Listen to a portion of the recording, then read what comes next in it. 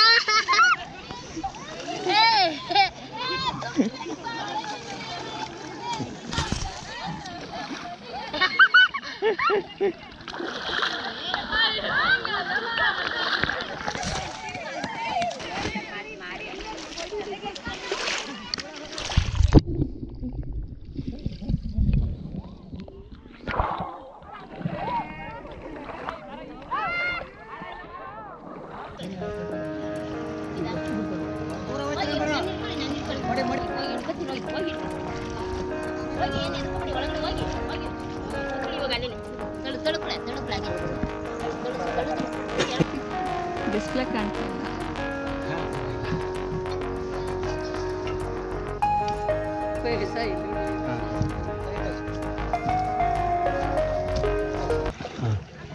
ಏನು ಹೇಳೋದು, ನಾವಿವಾಗ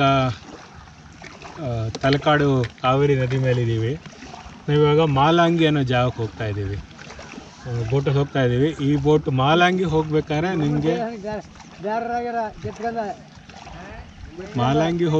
ನಿಮಗೆ ಒಂದು ಬೋಟಿಗೆ 300 ರೂಪಾಯಿ ಆಗುತ್ತೆ. ಆಲ್ಮೋಸ್ಟ್ 1 hour ಬೇಕಾಗುತ್ತೆ. ಯಾಕಂದರೆ ಇಲ್ಲಿಂದ ಸ್ವಲ್ಪ ದೂರ ಇದೆ. ಹಾಗೆ ಒಂದು ದೇವಸ್ಥಾನ, ಮಾಲಾಂಗಿ ದೇವಸ್ಥಾನ ಏನಿದೆ ಅದು ನೋಡ್ಕೊಂಡು ನಾವು ಬರ್ಬೋದು. ಮೊದಲನೇ ಬಾರಿ ನನ್ನ ಫ್ಯಾಮ್ಲಿ ತೋರಿಸ್ತಾ ಇದ್ದೀನಿ. ಇವರು ನಮ್ಮ ಅಮ್ಮ, ನನ್ನ ಮಗಳು, ನನ್ನ ವೈಫ್, ನನ್ನ ಚಿಕ್ಕ ಮಗಳು.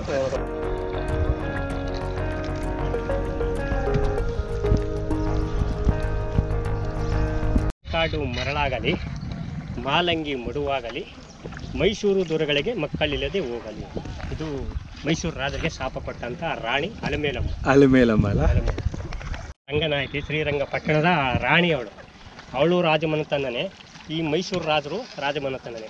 ಅವರಿಬ್ಬರಿಗೂ ರಾಜಮನೆತನದಲ್ಲಿ ಒಂದು ಜಿದ್ದ ಇರೋದ್ರಿಂದ ಆ ಮೈಸೂರು ರಾಜ ಆ ಸೈನಿಕರನ್ನ ಬಿಟ್ಟು ಇವಳ ಹತ್ರ ಒಡವೆ ಇಸ್ಕೊಬ ಅಂತ ಕಳಿಸಿ, ಆ ಒಡವೆವಾದ ಕಾರಣಕ್ಕೆ ತಲಕಾಡಿಗೆ ಬಂದು ಅವಳ ಗಂಡ ಬೆನ್ನು ಪಣಿ ರೋಗ ಬಂದು ವೈದ್ಯನಾಥೇಶ್ವರ ದೇವಸ್ಥಾನ ಹತ್ರ ತೀರೋಗ್ಬಿಟ್ರು. ಆವಾಗ ಅವಳಿಗೆ ಭಯ ಆದ ನಂತರ ಇಲ್ಲಿ ಕುದುರೆ ಸವಾರಿಗಳು ಬರಬೇಕಾದಾಗ ಅವಳು ಶಾಪ ಕೊಟ್ಟಳು. ನಾನು ಕೊಟ್ಟಂಥ ಶಾಪ ಶಾಶ್ವತವಾಗಿರಬೇಕು ಅಂತೇಳಿ ಇದನ್ನೇ ಟೋಟಲ್ ಇದು 1600 ಎಕರೆ ಮರಳು. 1600 ಎಕರೆ ಮರಳಿದೆ. 600 ಎಕರೆ ಮರಳಿದೆ. ತಲಕಾಡು ಮರಳಾಗಲಿ ಅಂದಾಗ 1600 ಎಕರೆ ಮರಳಾಯಿತು. ಕುದುರೆಗಳು ಮುಂದೆ ಪಾಸ್ ಆಗಲಿಲ್ಲ. ಆಗ ನಾನು ಬಿದ್ದಂಥ ಜಾಗದಲ್ಲಿ ಈ ಒಡವೆ ಯಾರಿಗೂ ಸಿಗಬಾರ್ದು ಅಂತ ಹೇಳಿ ಆ ಜಾಗದಲ್ಲಿ ಸುಳಿ ಆಯಿತು.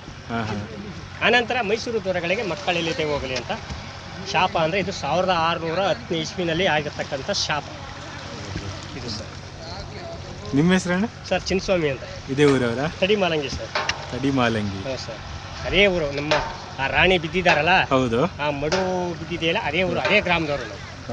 ಅದು ಒಂದು ಹಳ್ಳಿ, ವಿಲೇಜ್ ಅದು.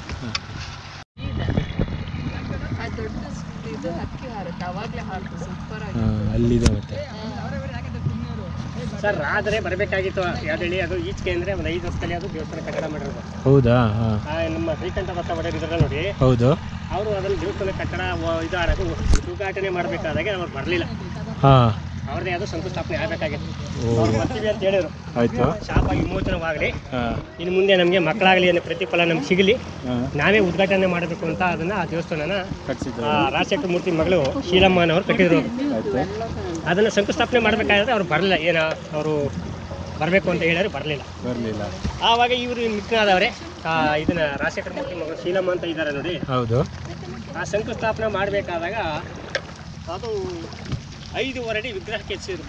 ಆಯಿತು, ಅದು ಮಂಗಳಾರತಿ ತಟ್ಟೆ ಎತ್ತಬೇಕಾದಾಗ ಆ ವಿಗ್ರಹದಲ್ಲಿ ಕುತ್ತಿಗೆ ಇತ್ತಲ್ಲ, ಕಾಲು ಕಟ್ಟಾಗ್ಬಿಟ್ಟು 2 ಕಾಲುವೆ 65,000 ರೂಪಾಯಿ ಕೊಟ್ಬಿಟ್ಟು ವಿಗ್ರಹಕ್ಕೆ ಎತ್ತಿಸಿದ್ರು. ಆಯಿತು, ಆ 2 ಕಾಲು ಎತ್ತಿ ನಿಲ್ಲಿಸಿ ಆ ಮಂಗಳಾರತಿ ತಟ್ಟೆ ಎತ್ತಬೇಕಾದ್ರೆ 2 ಕಾಲು ಕುತ್ತಿಗೆ ಕಟ್ಟಾಗೋಯ್ತು. ಆವಾಗ ಅದು ಬಿನ್ನಿ ಆದಮೇಲೆ ಆ ದೇವಸ್ಥಾನ ಮಡಿಕಬಾರ್ದ ವಿಗ್ರಹನ ಅಂದ್ಬಿಟ್ಟು ನದಿಗೆ ಬಿಟ್ಟುಬಿಟ್ಟು ಸರ್.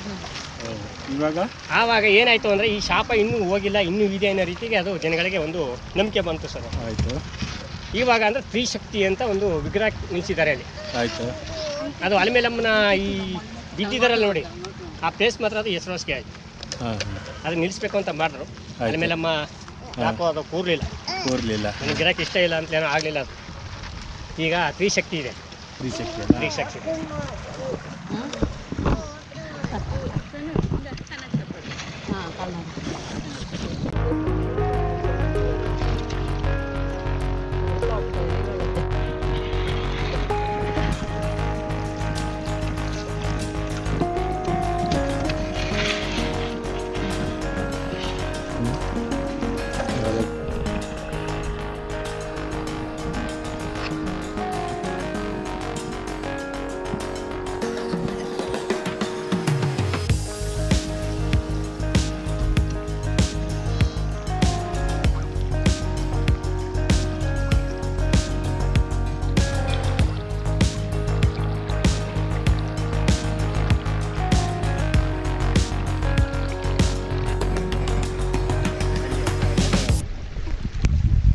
ಮೀನು ತೋರ್ಸಪ್ಪ. ಮೀನಿದ್ರೆ ಬಲಲ್ಲಿ ಮೀನಿಲ್ವಾ? ಹಾಂ, 100 ಕೊಡ್ತೀನಿ, ತೋರ್ಸು.